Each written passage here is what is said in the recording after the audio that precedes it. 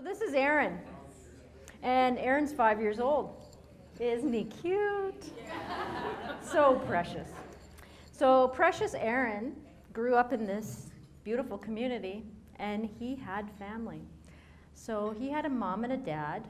So thank you for being his dad. Thank you for being his mom. So come on up here and be his parents. Thanks, Dan, for being his grandpa, and thank you for being his grandma. And this whole table can come and be his aunties and his cousins. So here's Aaron, growing up in a community where people love him. Now, as an example, George Cook talked about his family of 600, from great-grandmother with 18 children. I think George and Ruth have close to 60 great-grandkids themselves. So they're not doing too bad for populating Canada. So here's cute Aaron, and he's in his community, surrounded by his people who love him. They know he's a precious gift from the Creator. They teach him, demonstrate, model to him what it's like to be a human being who is loved and cherished and nurtured. And then something came along called residential school. And when it was compulsory in 1884, when it became mandatory by law, somebody called the Indian agent came along and took him off to residential school. So come on, Aaron, we're going to teach you some great things over here. I know you don't understand a word I'm saying to you, but that's okay. So he does not speak the language.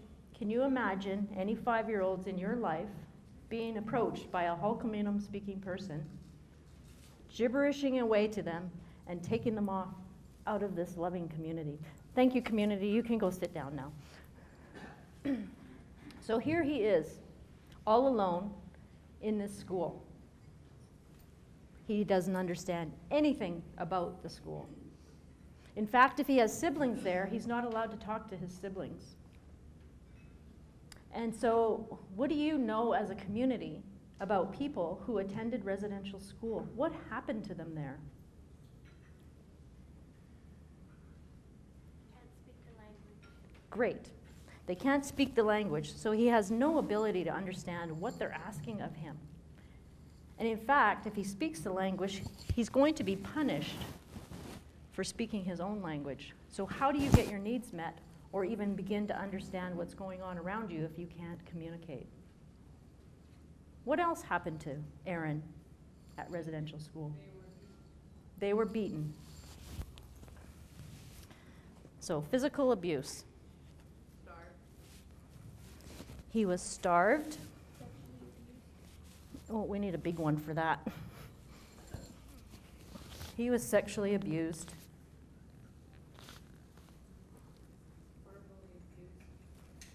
He was verbally abused, spiritually abused and deprived of his culture.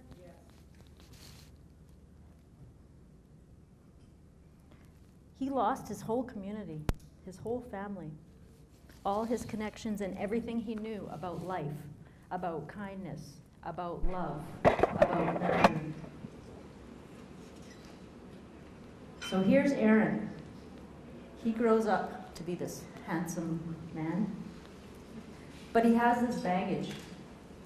We call this energetic baggage. It's invisible. You as the community can't see it, you can't hear. But in life, you can't see his baggage. It's energetic. If he has no ability to put down this baggage, he just packs it around with him in his life. However, because he's such a handsome man, he meets a beautiful woman. So thank you, Jessica, for being this beautiful woman. So here's Jessica. And Jessica didn't go to residential school, but she grew up in foster care because her parents went to residential school, and she was impacted intergenerationally. So what happened to her pre-60s, during the 60s, to kids in foster care? They were adopted out. So she might have been sent completely across the world. which would lead to disconnection from family, disconnection from culture, disconnection from language. What else? Possibly abused as well. Yes. Now, in my age bracket, people who grew up in care often were physically abused and often were sexually abused. And in fact, they were often the family slave. So they were the child care person, they were the house, the cook, the cleaner, treated differently. So she has her baggage. We can add some more bags on there too. And somehow, magically, these two, despite their invisible baggage, get together. So they get together, they have a relationship, and what happens when the male and a female get together? Biology 101? Okay, so they have a baby. Thank you for being their baby. So this is their baby, Michelle. And because these two have invisible, energetic baggage, they are so generous with their teachings and what they've demonstrated and have been demonstrated to them in their life that they pass it all on to their baby. But she's tough. She can handle it.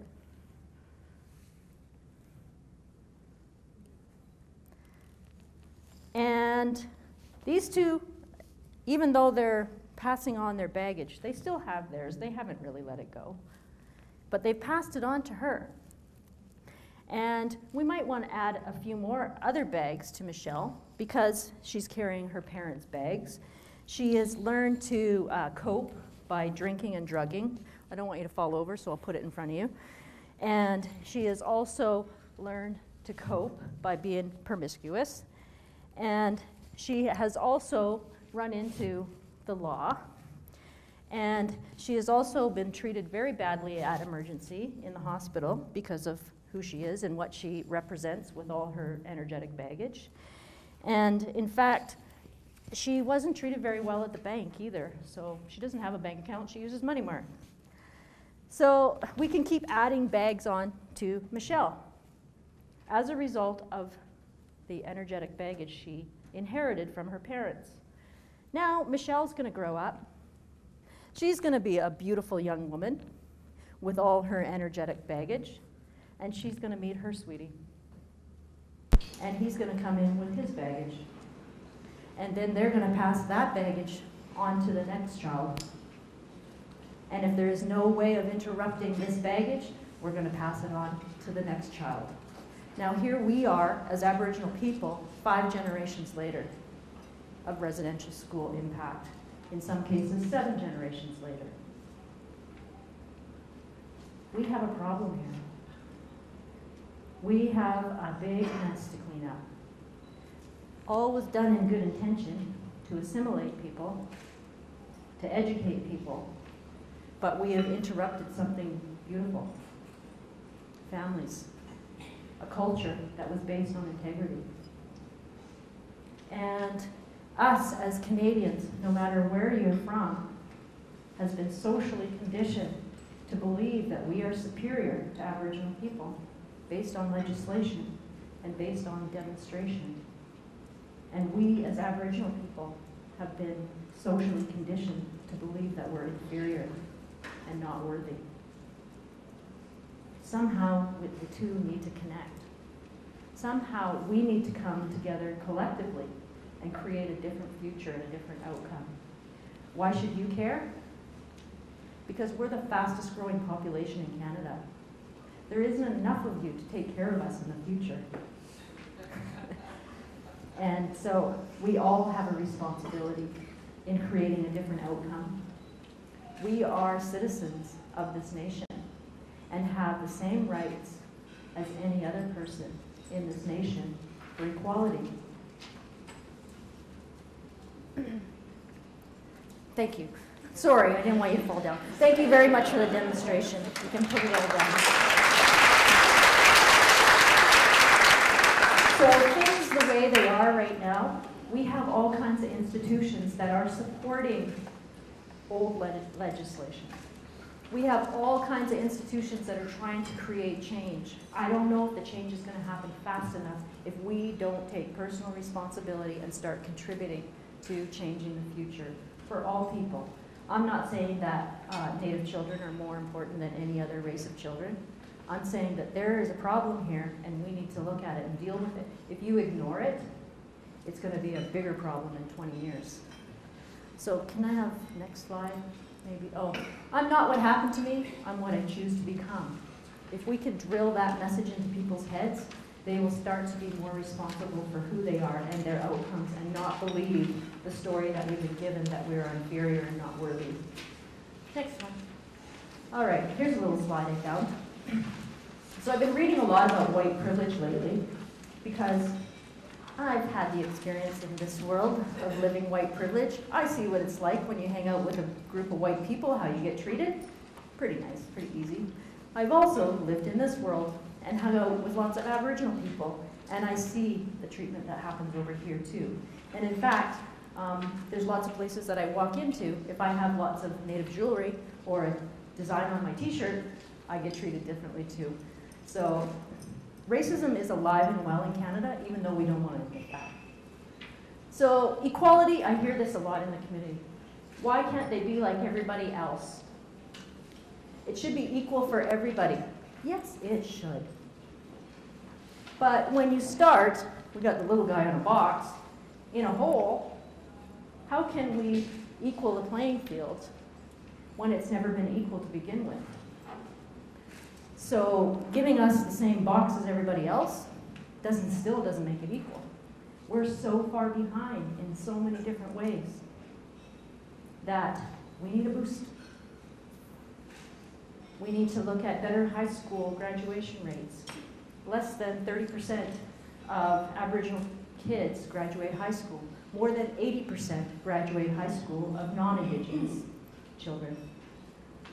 We are 6 times more likely to commit suicide than any other population.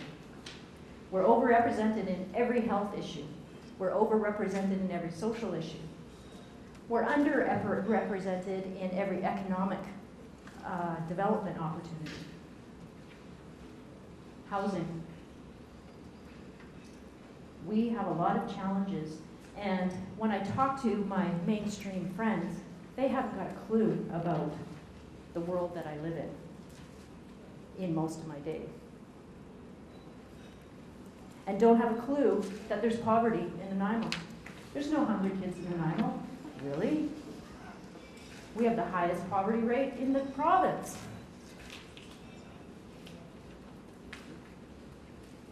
So we have a lot of challenges that we need to overcome. And one of the reasons why we're doing this work is we need to educate, we need to share what the real history of Canada looks like. The ugly truth of what it looks like. And not shy away from that. And it's not about blaming people. It's not about shaming them, making them wrong, trying to reverse oppression. It's about saying, this is what happened. Now where are we going together? Because segregation isn't working either. Yes, we want to maintain our languages. They are the foundational languages of this land. Yes, we want to maintain those good cultural teachings about balance and respect and love and courage and humility and honesty and truth. Those are good teachings for anybody, no matter what color you are.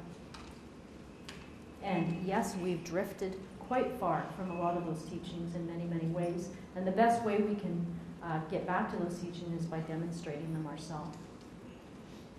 Doesn't mean that we're perfect. We're human beings. We make mistakes. We have to go back and clean things up. But if we're striving for that integrity, that's all that we can do, and that's our only responsibility as a human being. So we're asking you later this afternoon to collectively, how do we work together as a community? What's your commitment to create a different future for Canada? And personally, and with Tillicum's philosophy, we are focusing on the little tiny people.